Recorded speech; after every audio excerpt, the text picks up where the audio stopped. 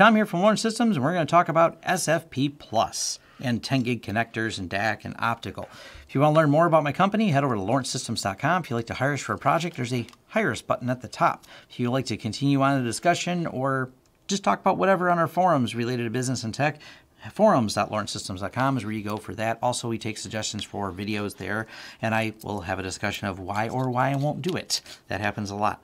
10 gig SFP Plus connectors.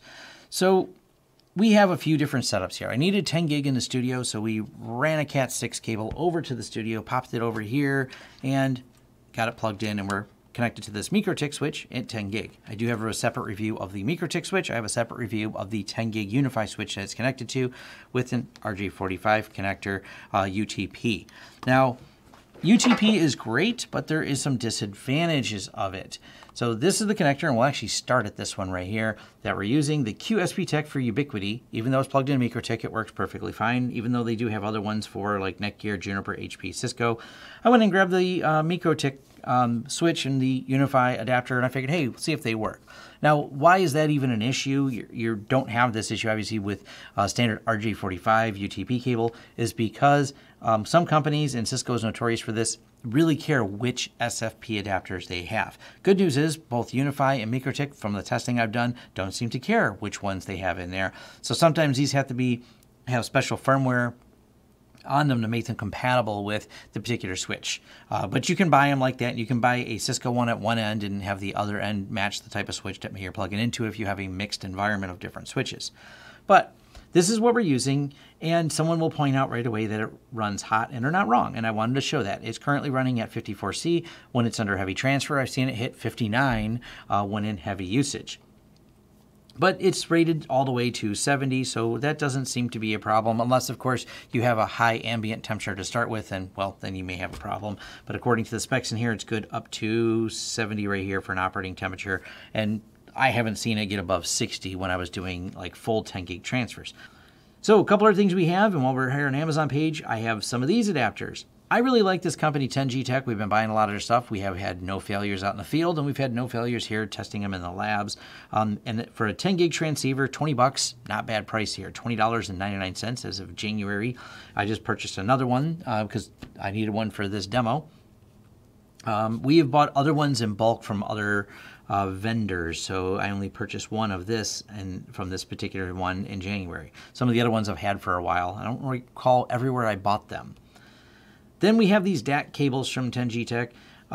We've purchased a lot more than 2 times because I did my rack video almost 2 years ago, or a year ago, with 10G with these DAC cables, and I have a video on that in UniFi, but these work really well. Now, DAC cable has a disadvantage of only going up to 7 meters, but has the advantage of being really, really low in terms of power draw, temperature, and latency. That's because there's a lack of media conversion that's going on. You're basically taking from one switch to another almost as raw as possible, and therefore you have a very low latency just because of the speed conversion. Now, someone will probably link to some old article that is shared where there's discussion on this. Now, one thing to take in mind is that old, and I bring that up, not that old articles aren't relevant, but sometimes they have to take into account that electronics have become faster, so the latency differences may not be as big as they used to be, but I don't have any way to absolutely measure that. I've spent plenty of time reading some discussion forums.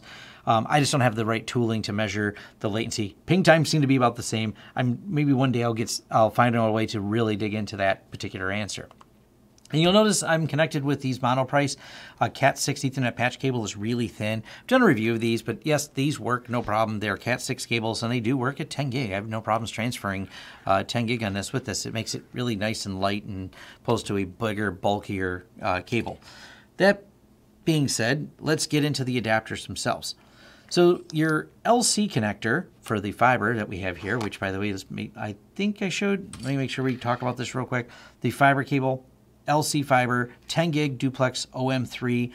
It's important that you get the right type of cable for this. And I bring this up because you may find a really great deal on these orange cables you found on sale. Orange usually is jacketed orange for OM1, and you may have problems over distance doing 10 gig on those, but you want to at least get an OM2 cable, kind of that future-proofing and whatnot. But just make note of that when you're finding, or if you happen to be hunting down used to build your lab. Now, This just clicked into a 1 gig connector. This just clicked into a 10 gig connector. The ends are the same on both of these. That's one thing about the 1 gig and 10 gig. They're not anything different when it comes to the way they work. Same thing with this. 1 gig and 10 gig on SFP or SFP Plus are all the same ends.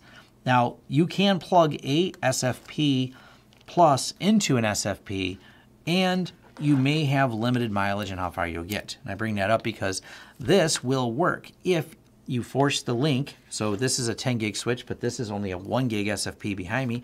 I can make the link down to right here. Whoops, plug it in right way. Click and click here. Whoops. You know, it's like USB. There's only 2 ways, but somehow I got it wrong twice. We'll go over here and look at the MikroTik. And you see it plugged in, and it recognizes a 1 meter copy in there, but there's not a link. And the reason there's no link is because we have to force it down to 1 gig. So we set it 1 gig here to match. Hey, link status, light came on, we're linked, but we're only linked at 1 gig. So you have to force compatibility. That doesn't necessarily work as well with the optical. So if you want to match the optical together, you're going to have to plug this in and force the optical kind of the same way. But if you plug the 10 gig optical into here, I don't think it won't even light up when I tested it. There may be some switches that have other things, but for the most part, buy the one that matches the hole it's going into. That's that's my takeaway from this. These are also kind of nice if you want to see exactly how an SFP connector goes in. We'll actually zoom in real quick here to show if you can see the little click part. So you pull this little cable at the back and it unlocks it. So they lock in and this locks them out. So that's one thing about SFP that's really nice is when they plug in, not that I recommend it as a handle, but they do snap in pretty clever. The way it works on the optical ones, they go in, whoops, I'm getting good at putting them in wrong, and they don't come out easy, but they have a little latch, which we'll show right here. You pull down the latch, and they slide out. And the latch is what's actually pulling the release to get those in and out. So what about these guys? How do they come out? Well, these are, and don't really need to zoom in much, but these just go like this. And that pops them out of their spot. So when these go in, they click in, and then to get them out, just pull the little lever down and they slide out. Now, it may not be that practical to buy a bunch of these. One, for cost. These are about $40 a piece, $43 I think it said on Amazon.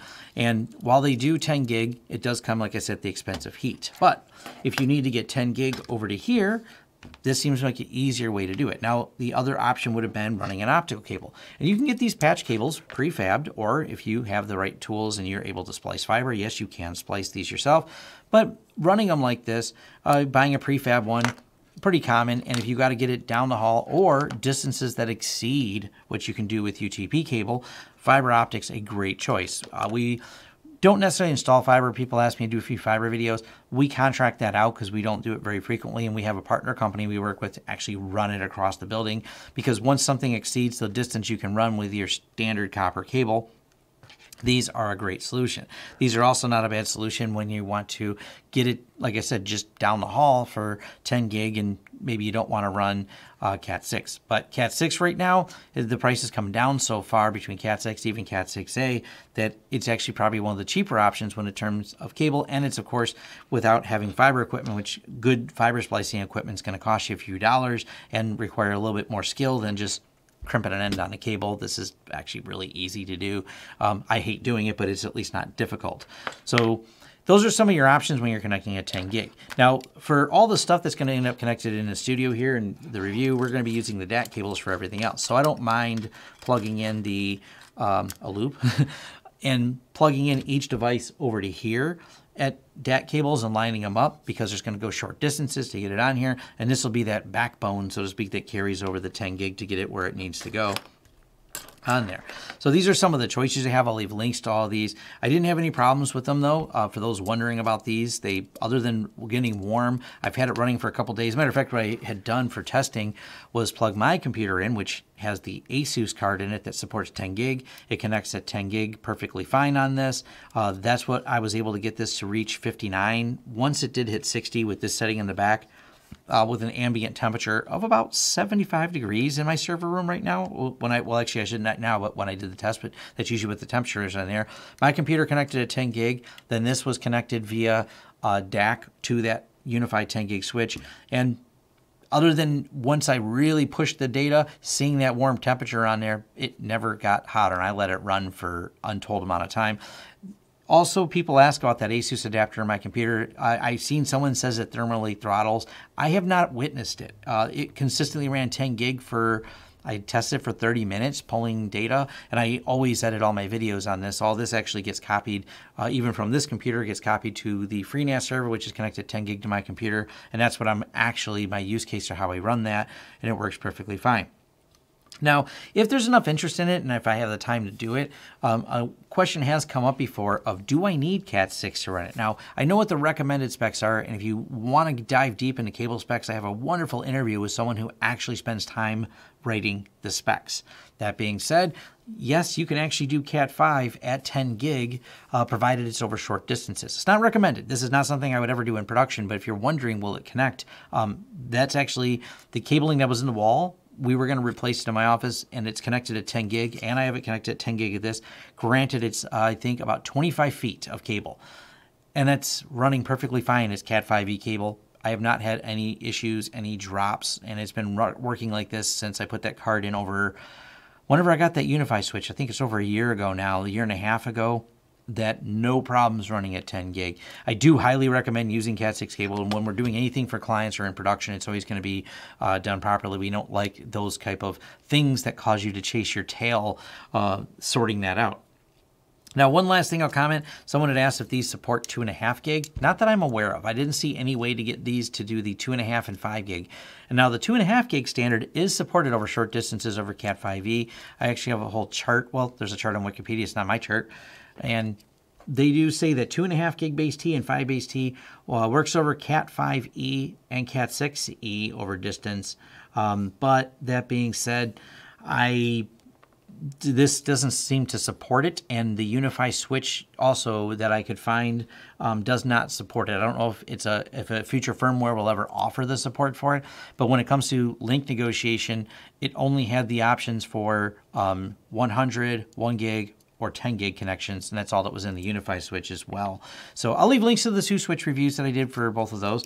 These work perfectly fine in the UniFi. All these optical cables work fine in the UniFi. The 10 gig and 1 gig ones, and the 10G Tech ones, and this random one that I found in a box, all of them work perfectly fine with each other. I have not had any problems, generally speaking.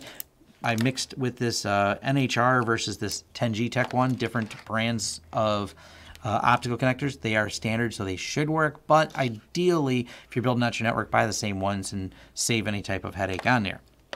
But just be careful and pay close attention to what you're doing. And of course, I've talked about this before, and I'll bring it up one last time, or one more time in this video. This is a Intel 10 gig card, so if you're trying to start playing around with 10 gig, this is all of about $50 on eBay. The seller claimed it was new. It certainly doesn't have any scuff marks on it.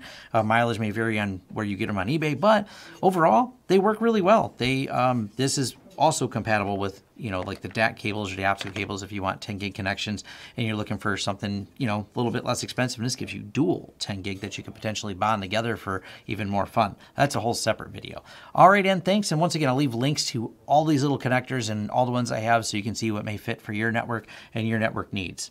And thank you for making it to the end of the video. If you like this video, please give it a thumbs up. If you'd like to see more content from the channel, hit the subscribe button and hit the bell icon if you'd like YouTube to notify you when new videos come out. If you'd like to hire us, head over to lawrencesystems.com, fill out our contact page, and let us know what we can help you with and what projects you'd like us to work together on. If you want to carry on the discussion, head over to forums.lawrencesystems.com, where we can carry on the discussion about this video, other videos, or other tech topics in general. Even suggestions for new videos, they're accepted right there on our forums, which are free. Also, if you'd like to help the channel out in other ways, head over to our affiliate page. We have a lot of great tech offers for you. And once again, thanks for watching, and see you next time.